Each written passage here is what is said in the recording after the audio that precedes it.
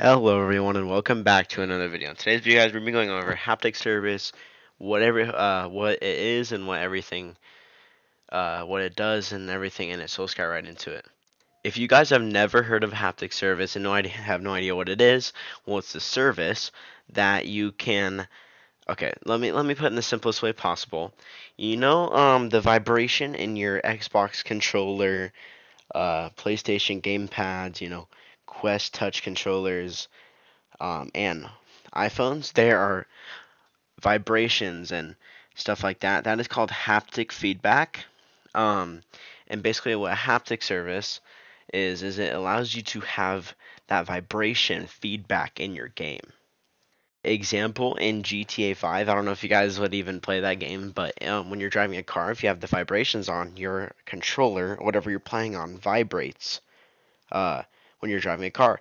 In Fortnite, if you have vibrations on, your controller or whatever you're playing on vibrates when you build something. So that's what I'm talking about. Haptics, that is what it's called. Haptics allow your device to, you can have feedback using the vibration in that device. Everything but basically a keyboard and mouse. Okay guys, so I'm in the game right now and I turned on, or I just made it so my controller vibrates. I have my Xbox controller and it's vibrating, and I don't know how else you guys can hear the vibration or actually see it, but if I put it on my table, I don't know if you guys can hear that noise, but hold on.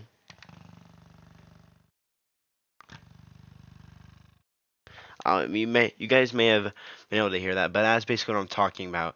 Haptics, like your device vibrates and it allows feedback for the player. So the first thing on my list is motor supported. What this is talking about is making sure that the motor, um, if it's available to be used in the device that we put in. So if HapticService is motor supported, we put in the motor or the input type, which is enum dot user input type, and then there's gamepad 1 and everything. Gamepad 1 is basically your controllers, your everything. So I'm putting gamepad 1. The second thing it takes is enum.vibration motor, and there's lots of different vibration motor types. So if I make it so you guys can see this, there's large, small, and all these other ones. So I'm gonna see if my gamepad can support the small motor, and if it does, I'm gonna say supports. Alright, so let's play this.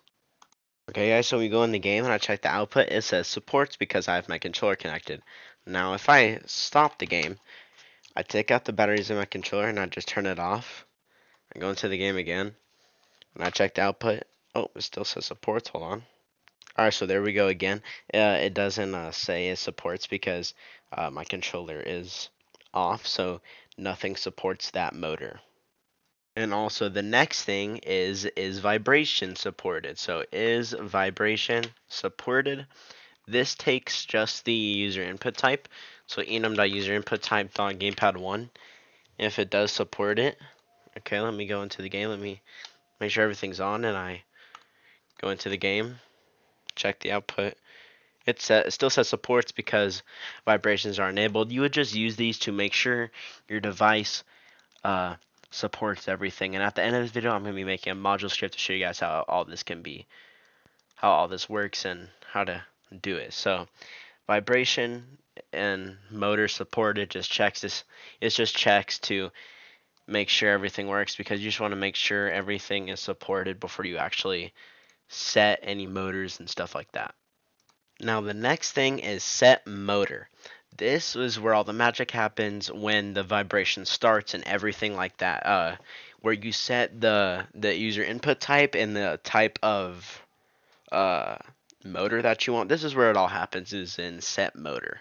So this takes three things: HapticService.set motor. This takes again the user input type. So enum.userinput type. I'm gonna say gamepad 1. The type of vibration motor, I'm gonna put in large, even though there's all these other things. This is for left hand, right hand is for VR devices, and left trigger and right trigger. I'm actually not for sure. I can test that. I'm actually gonna test that. Alright, well guys, I'm actually not for sure what these do, but I'm just gonna say large, so the larger motor. And the third thing, in set motor actually takes the amount. So in set motor, there is a vibration value, which is the intensity of how the motor should vibrate. So I'm pretty sure this is 0 to 1. So you can determine the intensity between 0 to 1. So I'm going to put in 1, so it's like max intensity. Yeah, so this value is between 0 and 1. Determine the intensity. I'm going to put in 1. So basically when I go into the game, I don't think you guys will be able to hear it or do anything like that, but my controller is vibrating. You guys could hear that. If I put my mic on my controller, you can hear that. But it is vibrating. See, I'm on my controller, and everything is working. So before we use set motor, we want to check if the motor is supported and vibration is supported before we set the motor. And yeah, that's basically very simple and basically the basics of how haptics work and everything like that. There is another thing in HapticService, which is get motor, which in my opinion is not very important. But if you guys do want to search and look on that, then please do. I just feel like what I'm about to show you, it doesn't really require get motor. So now what I'm about to show you guys is how to make a module script out of this so that you don't have to get HapticService, check for is motor and is vibration supported every time, and set motor every time. So basically I'm about to show you guys how to make this more efficient and actually make this more portable in your Roblox game. So let's get right into that. Alright, so to start off, we are going to just get rid of this for now. By the way, I never said this, but this needs to be in a local script because we need to get the device and everything like that on the local script. So this needs to be on the client. So every module that gets this needs to be on the client. So in replicated storage, I'm going to make a new module script, and I'm going to call this haptics, probably. I mean, it's good enough. It doesn't really matter what you call it. So here we are. We have our module, and first thing we need to get is our services, which will be our haptic service. Actually, zoom out. And then function. I'm gonna make 2 functions. So rumble controller.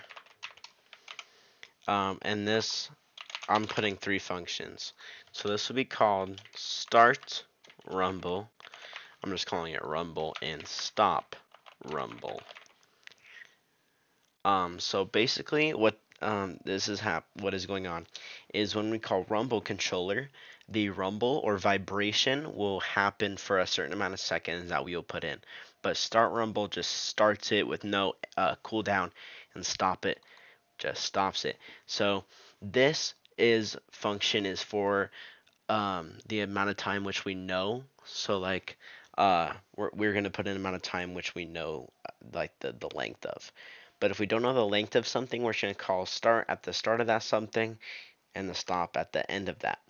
So in our rumble controller up here, we're gonna put in our controller, our motor, our amount, right? Our amount of vibration, and also the the rumble time or duration. I might just put in duration. I would either put in duration or rumble time, but I'm just gonna put rumble time. So when we have those, we can actually get this working. So if HapticService is motor supported, controller, motor, and HapticService is vibration supported controller. Yeah. Then we're going to say HapticService set motor, controller, motor, and then amount. Amount. Okay. We're gonna say task.wait, rumble time, or whatever you put for there, and we're gonna copy this and put 0. for amount. Okay, so that's our first function done. And in these, I'm going to say controller motor amount down here. I'm going to say controller motor. Okay, so in start rumble, we are going to say the same exact thing. So I'm just going to copy this. Just get rid of the code in here. Okay. And then HapticService set motor, again controller motor amount. Same thing down here. We're going to copy this, put it down here, set the amount to 0 because we are stopping it. So now our module is done, and you can call this from any script and it makes it more optimized. So in here, what we can then say is the local haptics is equal to require gamedeveloper first, wait for child haptics, and we can call haptics. So haptics, I can just call rumble controller. So enum.userinputType.gamepad1 enum.vibration motor large, and the amount, which is I'm just going to put 1, and then the rumble time I'm going to have set for 30 seconds, and I'm also going to wait 3 seconds before all of this happens. So let me play the game. After 3 seconds, my controller does start, and then after 3 seconds it stops. I know you guys again couldn't hear that or like actually feel any of that. That's the difficult part of explaining this, but it actually did happen, and yeah, everything works as normal.